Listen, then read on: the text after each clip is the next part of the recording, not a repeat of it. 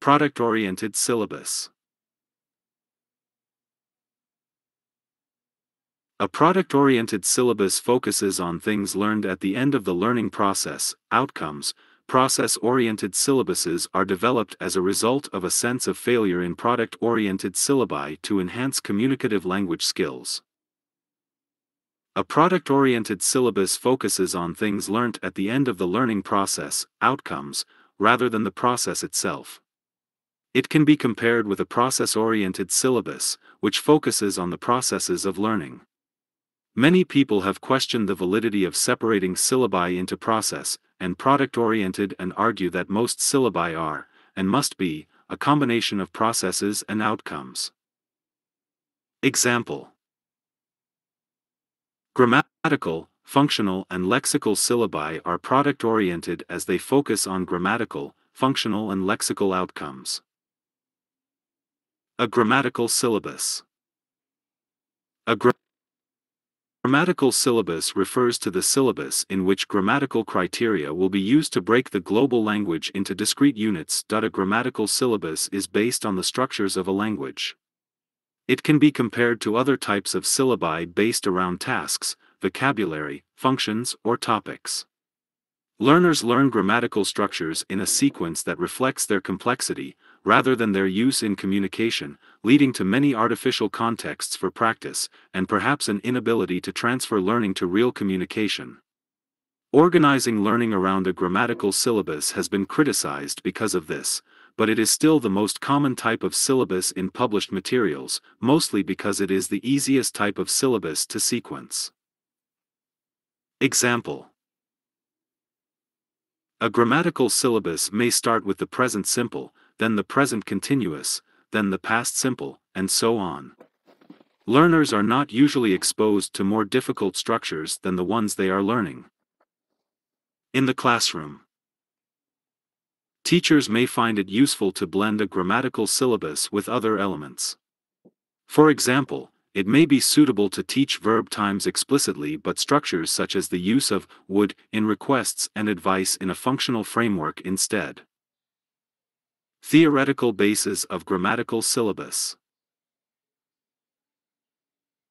Language is a system which consists of a set of grammatical rules.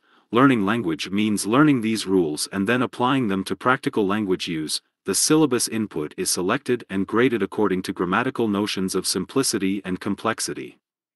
These syllabuses introduce one item at a time and require mastery of that item before moving on to the next.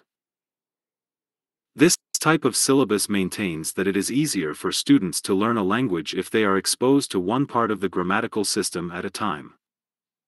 1.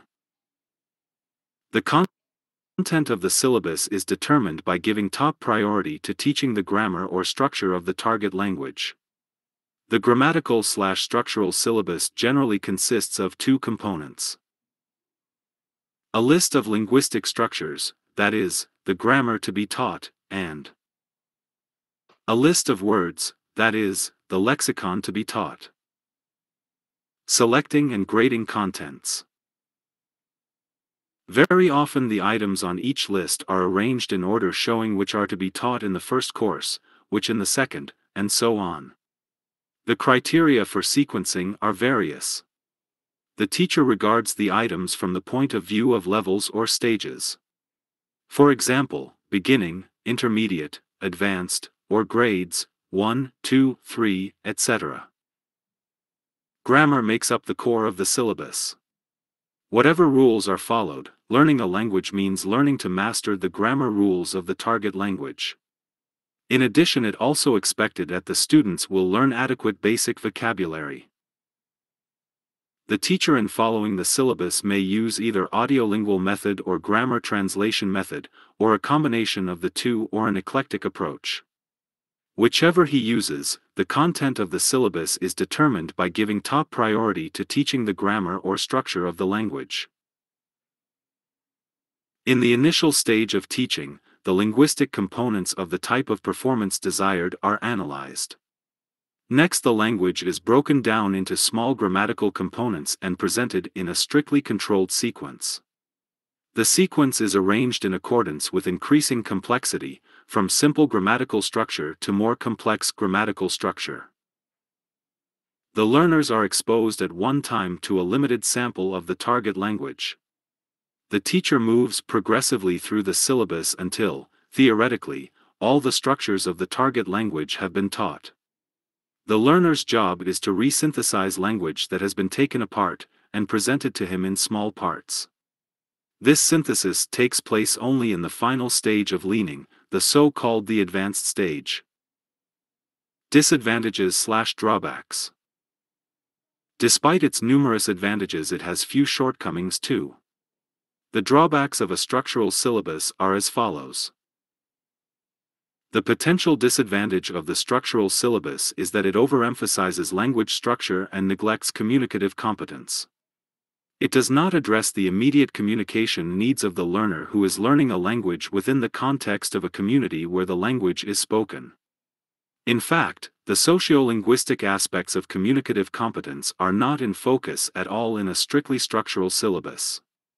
It is therefore more useful in a context where the language learner does not have immediately communication needs. It hampers the student's creative sides because it confines him, her within the walls of some specific rules. Here the role of the student is passive, since it is the teacher who is deciding what to teach in which stage. It is, thus, a teacher-dominated syllabus. 2. Notional functional syllabus. A notional functional syllabus is an approach where the organization of the material is determined with notions or ideas that learners expect to be able to express through the target language and the functions acts learners expect to be able to accomplish. In this type of syllabus, it contains the same teaching materials as traditional syllabus but organizes them in different ways such as around uses or functions. According to Wilkins, 1972, proponents of this kind of approach believe that the usage of language for learners is more important than the digestion of an unapplied system of grammatical forms. Therefore, a notional functional syllabus is a kind of communicative syllabus which organize units with the foundation of some functions such as asking question, expressing opinions, expressing wishes, making suggestions, complaining, and apologizing rather than including units instructing noun gender or present tense ending. Theory of notional functional syllabus. A notional functional syllabus is an approach where the organization of the material is determined with notions or ideas that learners expect to be able to express through the target language and the functions acts learners expect to be able to accomplish. The functional notional syllabus takes semantic knowledge as primary and attempts to answer the question, what do users of the language need to express? This implies a belief in language as a system but a system of meaning rather than forms. It answers that learning language consists of learning how to mean. Such a syllabus would seek correlations between form and function but would define the link as being between the forms of the language available to the user and the meanings he wishes to express. Selecting and grading contents. Richard and Rogers also distinguish between two basic types of learning theories: process-oriented theories which build on learning processes, such as habit formation, induction, inference, hypothesis testing, and generalization, and condition-oriented theories, which emphasize the nature of the human and physical context in which language learning takes place. Although it is true that teaching notions and functions must be with using behaviorist techniques, and teachers are not bound to interpret the syllabus in line with its intentions. In practically, there came to be a strong alliance between the functional view of language represented by the notional functional syllabus and a condition-oriented, communicative approach to learning. As Wilkins points that the meaning must be considered through the study of language in use, language in discourse. So we study the communicative functions of language and their relation to grammatical forms through approach language in this way. Moreover, the goal of learning language is communicative and not formal perfection in the learner. Language is seen as essentially a function of society, serving an interpersonal role, and making each speaker a member of a speech community through its use. The third merit is that language functions are quite generalizing. According to Wilkins, 1973-1976, 8 types of communicative functions are recognized, that is, 8 kinds of things learners can do with language, such as 1. Modality, to express degrees of certainty, necessity, conviction, obligation, and tolerance. 2. Moral discipline and evaluation, judgment, approval,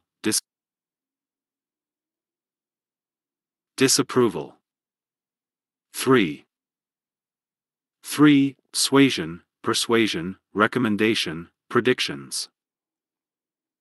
4. Argument, information asserted or sought, agreement, denial, concession. 5. Rational inquiry and exposition, author's note, similar in subcategories to argument and evaluation. 6. Personal emotions, positive and negative. 7. Emotional relations, greeting, flattery, hostility. 8. Interpersonal relations, politeness and status, degree of formality and informality. The weaknesses of the functional notional syllabus. The first problem is that language functions alone are not a satisfactory organizing principle. In the first place, some realizations of functions are in fact little more than fixed phrases, e.g., you must be joking. Come off it. It may be important to learn them, but that is all we learn. In other words, some functional exponents are just single items, we cannot use them to generate more language as we can with grammatical structure. The second problem lies in the selection of items for the syllabus and the grading and sequencing of the items. Which should be selected and come first? As White notes that there was a dearth of evidence for the frequency of functions, and that when selecting which forms should be used to realize functions, textbook writers had to depend on intuition. What order should the grammar be taught in for students to be able to apply it to functions? White also notes that the small amount of empirical evidence regarding the natural order of acquisition of functions by children was not directly applicable to adult language learning. White, 1988. This problem was exacerbated by the fact that linguistically complex forms could appear in more basic and essential functions, such as requesting, e.g., would you mind closing the window?